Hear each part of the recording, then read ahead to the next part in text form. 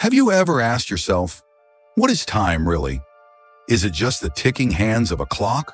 Or is it a dimension we just can't touch yet? If time is the fourth dimension, then what are present, past, and future really? And if our 3D world is just a fragile slice of a much larger space, then what would happen if a human could actually see or feel that fourth dimension? I don't know, but maybe you'll want to hear this hypothesis. There are theories that say time is the fourth dimension of space. But have you ever thought that maybe time exists in all spatial dimensions? Because anything, from a line to a square to a cube, already has time within itself. A point can move, an object can heat up, change color. All of that transformation requires time as a measurement.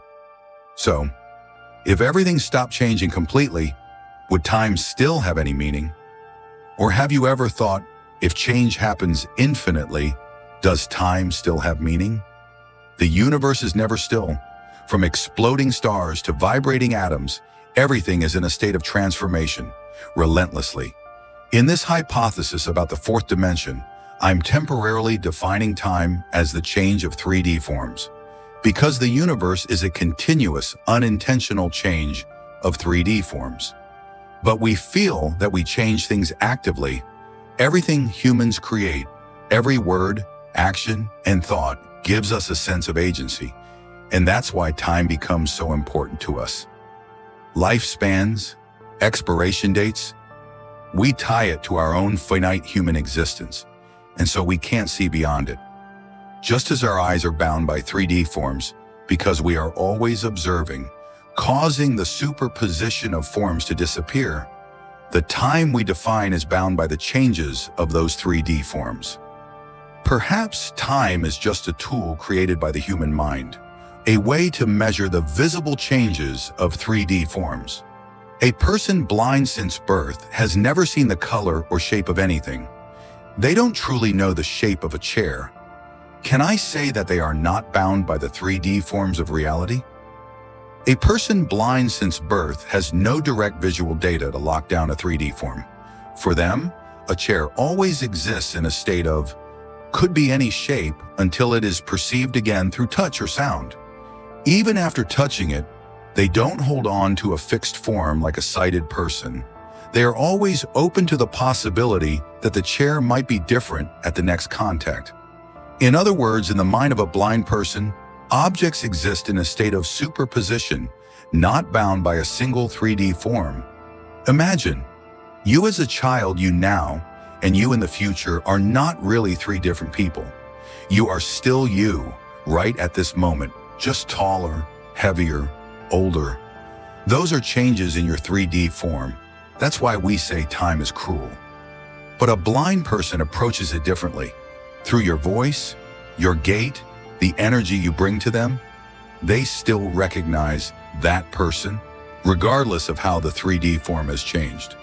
So is it that past and future are just what we use to refer to the continuous changes of our 3D reality?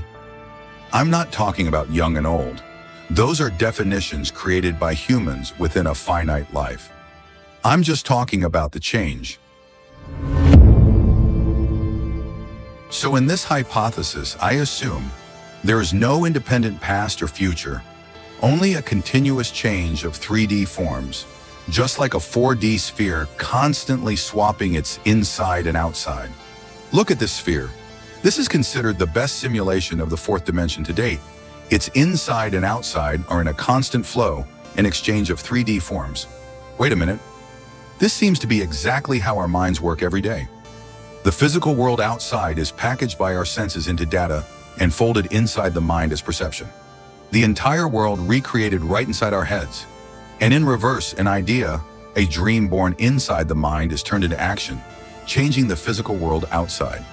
How extraordinary is that? If we can all agree that the fourth dimension, by definition, is the space that contains all possibilities of the third dimension, then the human mind is the only thing we know of that can explore, select, and manifest those 3D images into reality. Look, I form a model of a bridge in my head, and now it's literally here in my hands. Only the mind can perceive a present 3D form, access past 3D forms, create a new 3D form in imaginary space, the future. Act to impose that new 3D form onto reality.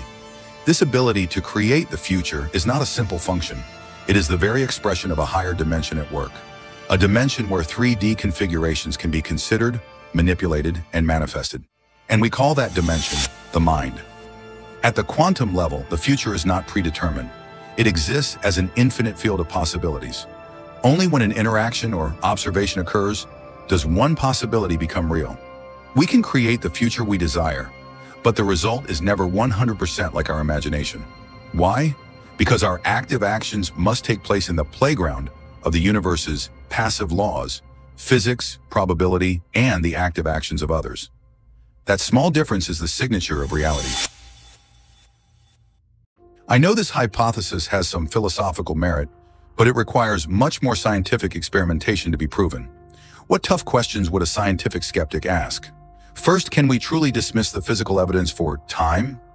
The theory of relativity has been proven with incredible accuracy. The GPS in your phone only works because we constantly correct for the time difference between Earth and the satellites. This shows that time is not just a concept, but a physical entity that can be bent by gravity and speed. Second, if the mind is a fundamental dimension, why is it completely dependent on the brain? All scientific evidence shows that consciousness is a product of biochemical activity in the brain. This raises a challenging question. Where was the fourth dimension for the 13 billion years before the human brain appeared? And finally, as beautiful as the analogy of the blind person in quantum physics is it truly accurate? Quantum physics shows that a measurement that collapses a state of superposition doesn't necessarily require human consciousness. Any interaction with the environment, like a particle collision, can do it. The universe has been continuously collapsing its own possibilities long before anyone was here to observe. The hypothesis I've presented today, the mind is the fourth dimension, may not stand as an empirical scientific model, but it serves as a perfect philosophical metaphor for our subjective experience. It gives us a language to describe the incredible power of our own consciousness in shaping our world. And I hope you understand that while this entire hypothesis might just be a thought experiment for entertainment, the core message I want to send you is this: that your future, your wealth, success, happiness, freedom, all your dreams, is not something predestined for you to find. They are unmanifested 3D forms, waiting to be created in the fourth dimension of your own mind, and waiting for you to bring them into reality. And all you need to do is to begin, to act. Just do it. And if this journey has sparked something in you, if you feel a connection, then let's create a change together. Every like, every comment sharing your thoughts, every subscription, oh, they are so much more than just clicks. They are your way of making a mark, sending a ripple from your 4D space to mine. Because in that very moment, you have left a change on the 3D form of the future I am in the process of creating. Thank you for contemplating with me.